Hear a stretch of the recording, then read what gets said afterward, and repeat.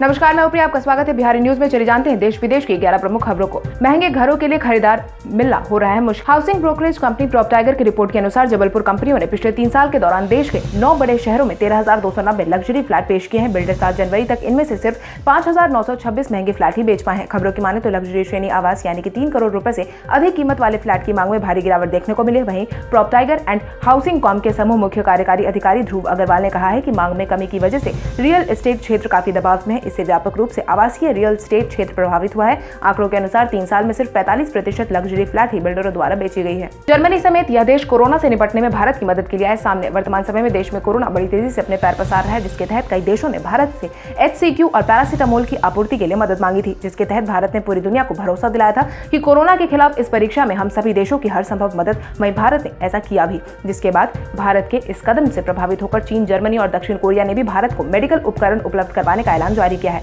इतना ही नहीं, विश्व बैंक ने भारत को भारी भरकम आर्थिक मदद देने का भी ऐलान किया है। विश्व बैंक ने भारत के लिए $1 अरब के वित्त पोषण को मंजूरी दे दी है, जिससे कि भारत में बेहतर ट्रेनिंग कंटेंट के साथ साथ मेडिकल इक्विपमेंट और प्रयोगशाला बनाने में मदद मिलेगी। कोरोना की इस परीक्षा में दक्षिण कोरिया भी हुआ भारत के हर कदम का कायल। कोरोना के बढ़ते असर के बीच दक्षिण कोरिया ने बेहद ही कारगर तरीका अपनाया है। एक समय था जब दक्षिण कोरिया में हर रोज सैकड़ों मामले सामने आ रहे थे, लेकिन अब स्थिति नियंत्रण में दिखाई दे रही है, जिसके बाद कोरोना से प्रभावित सभी देश कोरिया मॉडल को अपनाने पर विचार विमर्श कर रहे हैं। वहीं कोरोना के इलाज को भी जल्द से जल्द ढूंढने का प्रयास किया जा रहा है। वहीं दूसरी तरफ कोरिया के डॉक्टर ने जेरोम किम ने जहां एक तरफ दक्षिण कोरिया की सफलता सहित कई विषयों पर बात की है, वहीं इस दौरान उन्होंने भारत के प्रयासों की जमकर सराहना की है, जिसके तहत उन्होंने यह कहा है कि केवल अपनी आबादी के चलते ही नहीं बल्कि भारत का अपना बहुत महत्वपूर्ण वैक्सीन विनिर्माण उद्योग भी है। हमें इस तरह की क्षमता की जरूरत है ताकि हम कोरोना के इलाज को जल्द से जल्द ढूंढ सके। भारत में वर्तमान समय में बेहतरीन विश्वविद्यालय, बेहद प्रभावशाली एवं बुद्धिमान लोग और संपन्न प्रौद्योगिकी उद्योग है और इन सभी संसाधनों को कोरोना के मुकाबले के लिए तैयार कर प्रयोग किया जा सकता है। रेलवे ने 5,000 डिब्बों को पृथक वार्ड में किया तब्दील। रेलवे ने हाल ही में 20,000 डिब्बों को पृथक वार्ड में तब्दील करने का लक्ष्य तय किया है, जिसमें से 80,000 बिस्तरों के साथ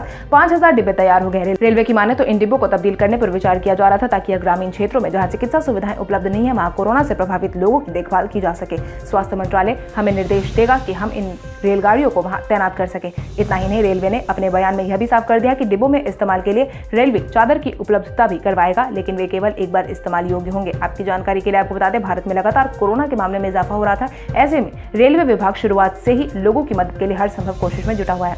स्वास्थ्य मंत्रालय ने बंद की आवश्यकता को लेकर दिया अहम बयान। केंद्रीय स्वास्थ्य मंत्रालय के सचिव लव अग्रवाल ने हाल ही में बंद की आवश्यकताओं को लेकर अहम बयान दिया है, जिसके तहत उन्होंने कहा है कि यह कोई रिसर्च और विशेष स्टडीज नहीं है, बल्कि दुनिया भर के देशों में कोरोना के हाल को देखकर आंकड़ों का विश्लेषण के आधार पर सिर्फ एक अनुमान था कि बचाव के लिए बंद और सोशल डिस्टेंसिंग को बढ़ावा देना चाहिए। प्रधानमंत्री नरेंद्र मोदी द्वारा बंद के ऐलान की वजह से ही भारत ने और देशों के मुकाबले इतनी तेजी से कोरोना के मामले नहीं बढ़े हैं। इतना ही नहीं, स्वास्थ्य मंत्रालय की एक रिपोर्ट का हवाला देते हुए उन्होंने आगे कहा कि इस बंद के बिना और रोकथाम के उपाय के बिना भारत में 41% की दर से मामले बढ़ते और 15 अप्रैल तक 8.2 लाख मामले हो सकते थे।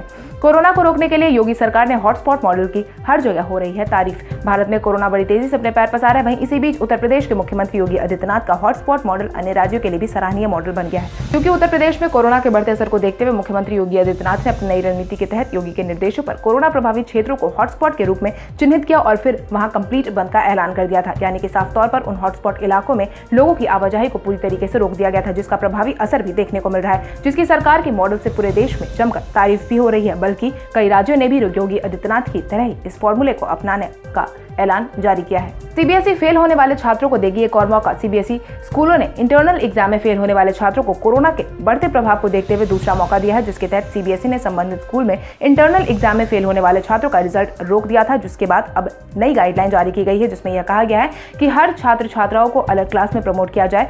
स्कूलों को कहा गया है कि अगर वह चाहे तो छात्रों का फिर से ऑनलाइन या ऑफलाइन एग्जाम ले सकते हैं। आपकी जानकारी के लिए आपको बता दें, कोरोना के बढ़ते असर की वजह से CBSE ने बिना एग्जाम दिए ही छात्रों को अगली क्लास में प्रमोट करने का आदेश सुनाया था। वहीं वैसे स्कूल जो कोरोना के पहले एग्जाम ले चुके थे, वह क्लास में फेल स्टूडेंट्स को दोबारा मौका देंगे।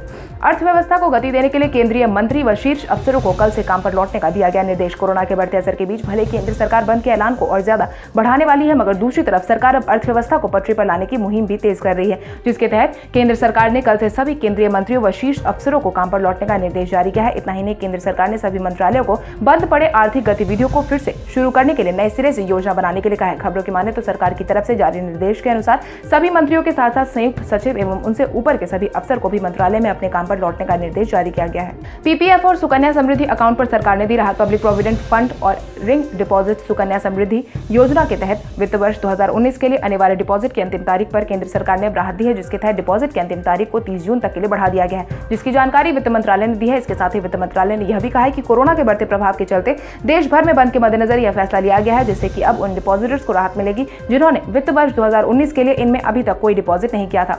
ऑस्ट्रेलियाई खिलाड़ी शेन वॉटसन ने की महेंद्र सिंह धोनी की तारीफ। जहां एक तरफ महेंद्र सिंह धोनी भारत में इस समय में आलोचनाओं की रडार पर खड़े हैं, वहीं दूसरी तरफ बाहरी खिलाड़ी हमेशा महेंद्र सिंह धोनी की तारीफ करते नजर आते हैं। इसी क्रम में एक बार फिर से ऑस्ट्रेलिया के खिलाड़ी शेन वॉटसन, जो कि आईपीएल में चेन्नई सुपर किंग्स के लिए खेलते हैं, महेंद्र सिंह धोनी को लेकर अहम बयान दिया है, जिसके तहत उन्होंने कहा है कि वह महेंद्र सिंह धोनी का कर्ज कभी नहीं चुका सकते हैं। इससे आगे उन्होंने यह भी कहा कि खिलाड़ियों की क्षमता पर विश्वास करना है चेन्नई सुपर किंग्स टीम की सफलता का राज है। अगर आप 10 मैच में नहीं खेलते हैं और उसके बावजूद कप्तान और कोच आपके ऊपर भरोसा जताते हैं तो बहुत बड़ी बात होती है। शेन वॉटसन ने आगे कहा कि अगर कोई दूसरी टीम होती तो आपको कब का टीम से बाहर कर देती, लेकिन चेन्नई ने मुझे टीम में बरकरार रखा, क्योंकि ऐसा मेरे साथ ही हुआ है कि मैंने कई बार मैच में रन नहीं बनाया, मगर महेंद्र सिंह धोनी ने मुझे कभी खेल से बाहर निकालने का फैसला नहीं लिया गया। यह महेंद्र सिंह धोनी का विश्वास था जिसने मेरे अंदर साथ ही साथ टीम में भी बहुत कुछ बदल कर रख दिया। इस बार ईद पर सलमान खान की मूवी नहीं होगी रिलीज। हर साल ईद के अवसर पर सलमान खान अपनी कोई न कोई मूवी के साथ दर्शकों के बीच में आते हैं। इस बार कोरोना की वजह से यह संभव नहीं हो पाएगा। ऐसा पिछले 10 साल में पहली बार होने जा रहा है जब सलमान खान की फिल्म की ईद के मौके पर रिलीज नहीं होने वाली है। आपकी जानकारी के लिए आपको बता दें, सलमान खान की अपकमिंग फिल्म राधे ईद के अवसर पर रिलीज होने वाली, मगर कोरोना के बढ़ते असर के बीच फिल्म की कुछ सीन्स की रिकॉर्डिंग नहीं हो पाई है। साथ ही बंद होने की वजह से फिल्म अभी रिलीज नहीं हो पाएगी। एक मीडिया रिपोर्ट की माने तो फिल्म राधे से जुड़े सूत्र ने यह बताया है कि राधे की रिलीज को आगे बढ़ाया जाएगा। हमें अभी 2 गाने की रिकॉर्डिंग करनी बाकी है। इसके साथ ही 5 दिनों का वर्क भी होना बाकी था। इसके साथ ही फिल्म में एडिटिंग का काम भी बचा हुआ था।